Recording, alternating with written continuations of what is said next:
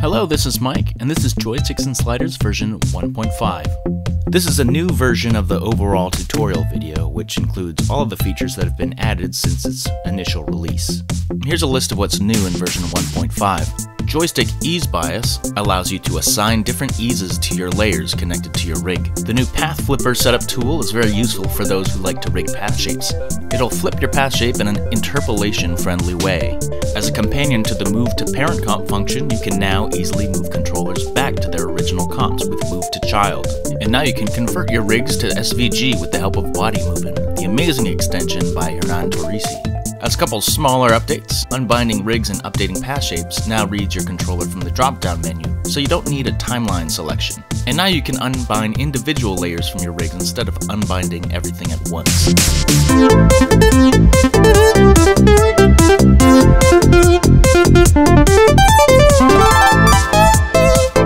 Joysticks and Sliders is a pose-based rigging system for After Effects. This video assumes you're very comfortable working and animating in After Effects.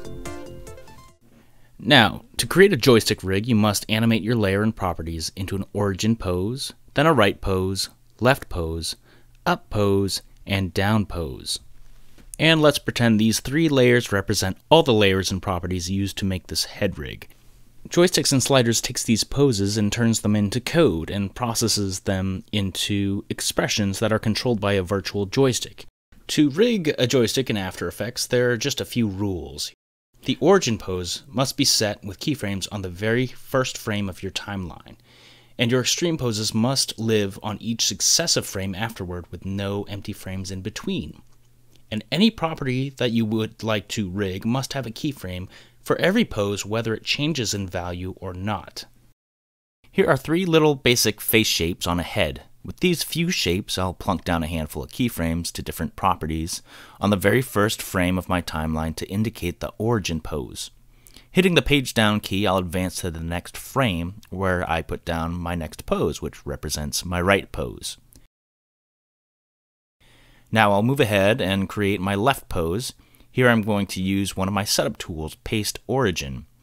This grabs the pose from my origin pose and pastes its keys to my current frame. From here I build my left pose. Looking at my keyframes now, you'll see I've already got something wrong with my right pose. It's missing keyframes on properties that do not change. To fill those in, I'll select my layers, hold Alt and click Paste Origin. That will paste your origin pose without overriding any keys you've already set. Now I'll move ahead to create the up pose. We'll paste origin, create that top pose, and then we'll create our bottom pose. Now with our layers selected, we can hit U to see our animated properties and make sure that our keyframes are good with no gaps. And now we can click the joystick button, give it a name, and boom, this is your joystick. It's a small solid parented to this dashed rectangle. If you prefer to use a null instead of a solid, you can hold down Alt while pressing the joystick button. These properties that we've rigged are now bound to this joystick controller, and even once your properties are bound, you can still animate on top of them. If you'd like to go back a step and adjust the poses, you can select your controller from this drop-down menu and click the Unbind button. This brings you back into rigging mode where you can adjust your poses. You can select those layers again and rebind them to your existing joystick by finding the joystick in your drop-down menu and clicking the Bind button. Here's a pro tip. If you want to unbind only specific layers from your rig while keeping the others bound, you can select them in your timeline and hold Alt when you click Unbind.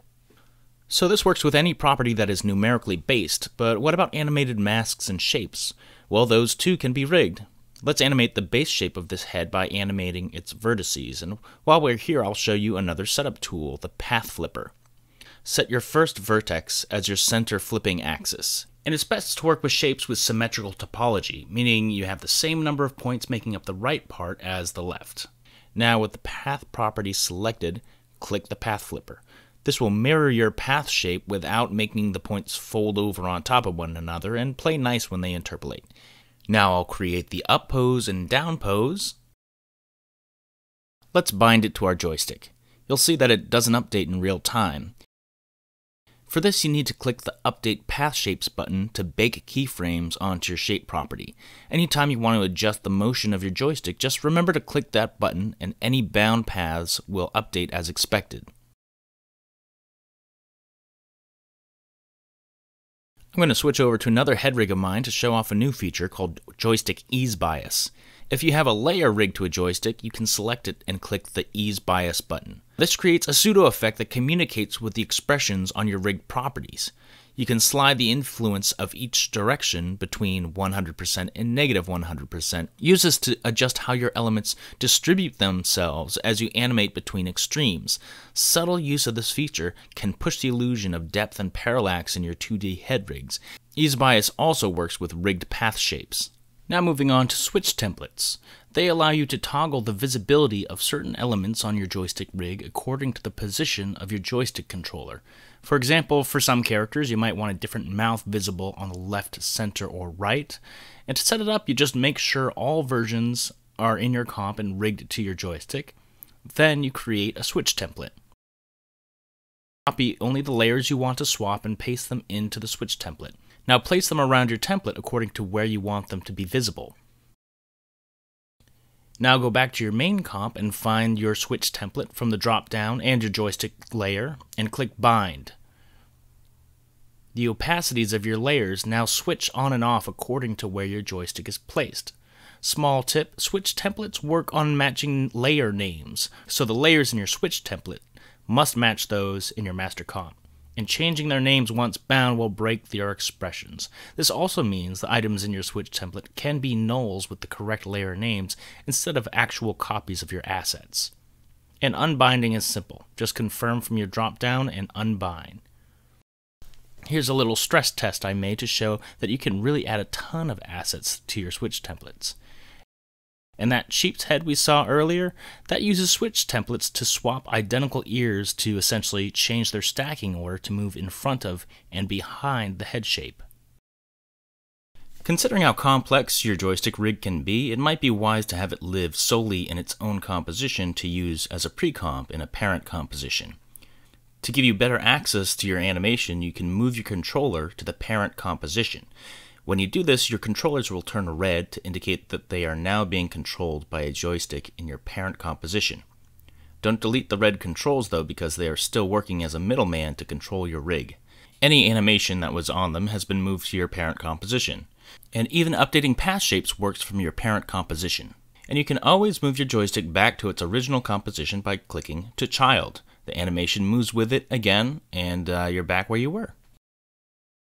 So imagine if you could take each direction of your joystick controller into separate slider controllers. This is the concept behind sliders.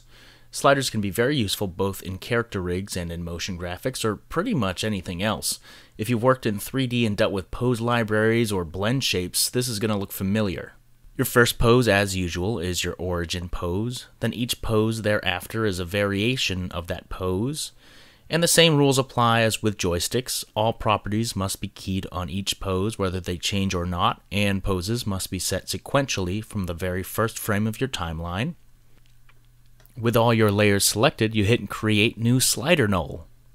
When you bind, every pose except your origin pose will become a slider property on a new slider null.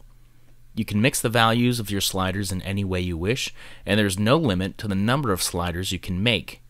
Every pose can also be dialed to a negative value for an inverse pose. Now we have a bunch of easy controls that allow us to mix our poses together to create any number of gestures. It's recommended to clearly label these sliders. Slider nulls must not have any additional effects besides your slider controllers, and remember that they control your poses by stacking order, so rearranging them might mess you up. Try playing around with path shapes and sliders. With a little planning, you can animate different vertices of a path independently, creating elegant looks that were previously impossible with After Effects. Unlike joysticks, sliders live in the effects panel of your slider null, so they're out of the way from your stage. If you prefer to have a UI representation of your sliders on the stage, you can create UI sliders. You can select either individual slider properties or the slider null itself, and create visual representations of your sliders with any animation transferred to them. Don't remove your slider null because it is still acting as a middleman to control your properties. You can adjust the horizontal, vertical orientation of these, their size, limit, and adjust clamping. You can animate with these or just use it to show off how your rig is built. And if you decide to go back to using the sliders in your effects panel, you can select your slider arrows and delete UI sliders. This will remove the UI sliders from your stage and transfer their animation back to the sliders in your effects panel. And just like joysticks, slider nulls can be moved between parent and child compositions. You just have to make sure you've deleted any UI sliders before moving your slider null between comps. You can move it to the parent and then back to the child without much fuss. And yes, the joystick and slider expressions are now compatible with Body Movin'. Body Movin' is an extension being developed by Hernan Torrisi that converts animation from After Effects to code for use on the web. And with the help of Lottie, that code can be converted to animation for iOS and Android. Now, I'm not an expert in this stuff, and it's a rapidly evolving field, so I can't guarantee a bug-free experience. But please enjoy playing around with this in Body Movin', and I'd love to hear how it goes. And that's it. Try out joysticks and sliders and rig everything.